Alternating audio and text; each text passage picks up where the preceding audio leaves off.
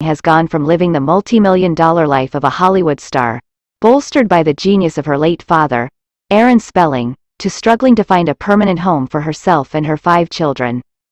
According to Page 6, Spelling, once a favorite on her dad's 90s hit show Beverly Hills 90210, has been living in cheap motels and a trailer park amid claims she and her estranged husband, Dean McDermott, are completely strapped for cash. A source has claimed the family find themselves broke because of out-of-control spending habits, including staying in expensive rented homes and the mother of 5's penchant for shopping, said to be similar to her mother Candy Spellings, who is known for buying up vast collections of dolls and Beanie Babies. Remembering what a good man he was. Tori, how you doing today? You're looking... I don't know. Their household bills run $100,000 a month, claims the source. There's no end to the spending. In 2016, she had a room stacked to the ceiling with boxes she didn't even open. There were clothes stuffed into the bathroom with price tags still on them. Besides her shopping, there's pet care, hospital stays, private schools, you name it. The house was a pit filled with animals like pigs, snakes and ferrets. It's white trash central. It's been speculated that the now 50-year-old's mother, Candy Spelling, has tried to find a home for her daughter, but so far she's turned them all down. Thank you so much and hope you have a good day. So much. I hurt him so bad. And it's just such a good... Remembering what a good man he was. Tori, how you doing today?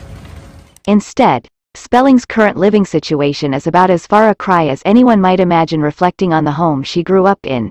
A 123-room $150 million United States dollars, 246 million New Zealand dollars, mansion in Holmby Hills, California. However, the source has also claimed that all may not be as it seems when it comes to Spelling's present setup.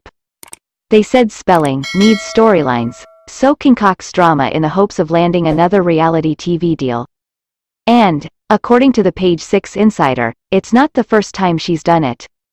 They believe that Spelling made up the 2013 storyline that her then-husband was having an affair with a 28-year-old woman named Emily Goodhand.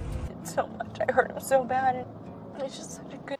Remembering what a good man he was. Tori, how you doing today? You're looking...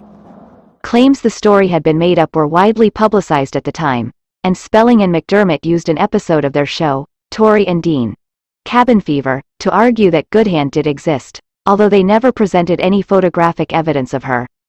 Everything you see is staged by her, the source said. She doesn't exist. They did it for publicity. The two of them fool the media all the time. They construct every story.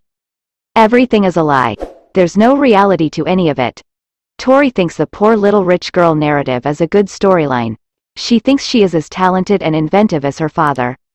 When Spelling's father died in 2006, it is alleged he left his 2 children, Spelling and her younger brother, Randy, $800,000 United States dollars, 1.3 million New Zealand dollars each.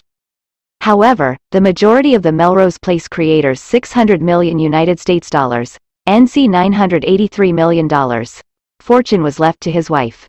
What ensued were years of public feuding between his daughter and his wife as the pair went head-to-head, slamming each other in their memoirs. That's how we present this content. Don't forget to like, comment, share and subscribe. For the support of our viewers, thank you. Okay, well, I mean, have you been in contact? No.